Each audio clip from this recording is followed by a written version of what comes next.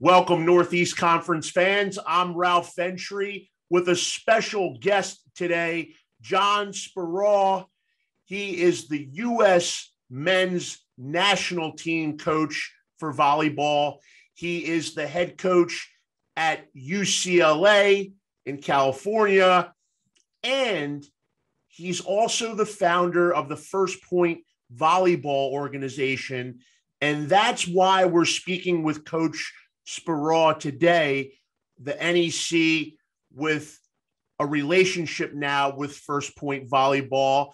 And Coach, I will let you explain, you as the founder of the First Point Volleyball Foundation, what is the organization's purpose and what inspired you to lead this effort? Well, thanks, Ralph. And it's an honor to be here and obviously very excited about the collaboration that we now have with the NEC and the announcement that there'll be a new Division I conference for our sport. We started the First Point Volleyball Foundation 4 years ago with this very hope that we'd be in this situation, having this conversation about growing opportunities for boys and men within our sport. It's been fairly regionalized in its growth pattern over the years. I think it used to be known as a California sport, and Penn State has been very good, and then Ohio State has been very good, and there's some Chicago area growth, but now it's really starting to grow. We're getting growth in South Carolina and Minnesota, all across the country. Most people don't know. They know about women's volleyball, but they don't know how boys volleyball has been the fastest growing sport in America for the last 10 years. It's a huge sport internationally. And the First Point Volleyball Foundation really just came about as a conversation between me and my co-founder, Wade Gerard, when he called me and said, "Hey, how come boys volleyball isn't bigger?" He had a daughter that played, and he was watching his daughter play, and he saw the size and the scope of the sport for the women and was wondering why that really wasn't available to boys in the United States today. That led to a conversation which we've been having at USA Volleyball for a long time, which is how do we grow our talent base to win gold medals? So that was really the genesis of it. Now it's more about, and it's organically grown within the foundation to just create opportunities for boys in the United States of America to play volleyball. And certainly at the top end, how we get scholarship opportunities, educational opportunities for boys. Certainly we've seen that that's inspired growth. And now we're so excited about the NEC providing those educational opportunities for boys in America.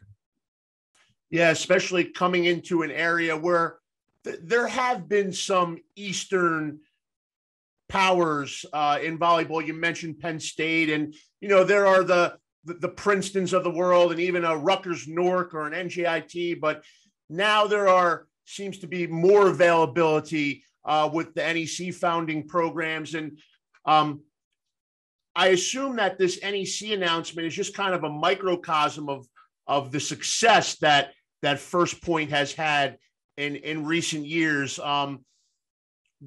What have been some of the accomplishments? Obviously, the growth of the founding of the Northeast Conference and some of its programs, but outside of the NEC, what else has First Point accomplished?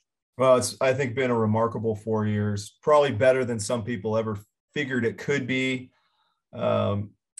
Obviously, the NEC and having a Division I conference add the sport is a tremendous achievement for us, and we're thrilled. We added the SIAC, a historical Black college conference last year. Thrilled about the opportunity to continue to grow our sport and diversify its players. We've added a number of Division II teams. We were involved early on in NAIA getting to its championship threshold. So we've really been involved in growing the number of scholarship opportunities. It's now going to be over 60 scholarships, full ride scholarships that we've increased for boys in America in the last 4 years. Now with the addition of the NEC, I'm not even sure what the number is, but it's over 60. And then at the youth level, we've been very active with encouraging the growth of high school sponsorship. One of our board members, Scott Siegfried, was very involved in having Colorado sanction the sport of boys volleyball. So now we're active in a number of different states trying to do the same thing: Utah, Minnesota, South Carolina, and others. And now we've organized a collaborative group to continue to grow that pipeline. So we're really working from a top-down scholarship opportunities, bottom-up youth development, high school advocacy, club advocacy, trying to continue to fill in between. Two-part question for you. One, why do you love volleyball so much? Why is the sport so important to you? Yeah. And maybe speaking from experience, in what ways can it benefit boys and young men who engage in the sport and take up volleyball? Why should boys start playing volleyball? I think they should give it a shot. I grew up like many boys have in the past, where I played soccer, I swam, and then of course I started getting taller, so played a lot of basketball, also played high school football. And I was introduced to volleyball late. One of my best friends down the street, his older brother had started playing at the high school where it was sponsored. And I decided I wanted to give it a try, and I loved it. I don't know if I can describe it anymore, but I literally was playing the game and thinking to myself, this is just exceptionally fun. It really is a great sport. And so I just had an affinity for it. It fit who I was athletically, and I just had a blast. I think we're finding that. I think in pockets of the country where volleyball has not been as well known on the boys' side, it's considered to be more of a girls' sport. And if boys give it a shot, if they just try to play, or if they just go watch the USA men or collegiate volleyball here at UCLA or others where the level is exceptionally high and the athletes are incredible, it is really surprising. I can't tell you how many times I've been coaching the national team and someone will come down from the stands and say, I cannot believe what I just saw, because the athleticism is just tremendous. So it's a great sport to play. And obviously it's another avenue for a young man in this country to go and have an educational opportunity. And that can't be emphasized enough. And we all know, from whether you're a football fan or you're a basketball fan or baseball fan or volleyball fan, we know that the opportunities provided by the collegiate athlete experience go far beyond the academic. It goes into leadership development, goes into interpersonal dynamics, goes into mental strength and the interpersonal dynamic. How do we all work together? What is our individual and collective best? And to have more opportunities in any sport to allow our young people to experience that, to grow from that, is wonderful for all of us. And we should be encouraging that in every way. To answer the first part of your question, I felt a real drive to give back to the sport. As a national team coach, I felt it was my responsibility to create a situation, to encourage a situation that would be better for the next national team coach, whoever that may be, because what we're doing right now may impact the Olympic team 12 years from now. I probably won't be coaching that team, but I wanted that situation to be better. And finally, I felt like we've been talking about it for a long time. Those of us in the men's volleyball world have been wondering, like, how can we do this? How can we grow the game? And what we've proven is that an intentional, focused effort can get the job done. I wanted to do something instead of not talking about it. And now we're doing. And I'd really like to thank the First Point Volleyball Foundation board. They've been generous. They've been leaders.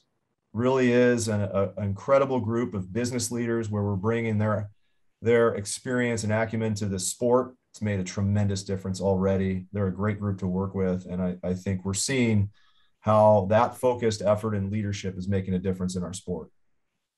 Yeah, and I can even attest, as someone who's grown up in the Northeast and lived his entire life here, the opportunities are increasing, and you see more boys high school volleyball teams now, when that was not necessarily the case even 20 years ago. And, you know, I completely agree with you as far as the athleticism. You know, as Americans, you may think right now, they may think that, or associate volleyball more as a women's sport, but some of the greatest male athletes in the world are volleyball players. You know, if had anyone watched Tokyo recently, you could see that there. So it's obviously a noble endeavor. And speaking on behalf of the NEC, I know we're glad to be a part of it. I think the best way to wrap up here, Coach, and I don't want to put you on the spot, but is there a chance once the NEC gets this thing underway in 2022-23 that maybe UCLA can take a Northeast tour? Maybe bring your team out here and play in some of the Northeast Conference gymnasiums. 100%, Ralph. We're coming. Listen, I really want to support every initiative. If somebody's going out and taking a chance on volleyball, we're going to support that. And if that means bringing UCLA in the gym, bringing out fans, one of the first schools that added when we started the First Point Volleyball Foundation was Damon College in Buffalo. Yep. And so the leadership there has been tremendous. Their coach has been wonderful. I just, everything about Damon has just been a classic, how do you get this thing off the ground story. And we went right to, I told my assistant coach who's in charge of scheduling, get us to Damon day one. And we're going to the SIEC. We're going to go down. UCLA is going to go down this year and play Fort Valley and Morehouse in Atlanta. And certainly in future years, we're coming to the NEC. Anything that we can do to support the growth and make sure that NEC gets off to a great start, strong start, brings in talent, brings in revenue. If the UCLA brand can help bring people into the stands, we'll do whatever it takes to continue to foster the growth of boys and men's volleyball. Well, you have an open invitation, and we have some good food in this part of the country and a growing volleyball fan base. So hopefully we'll get to meet you at an NEC venue at some time in the future.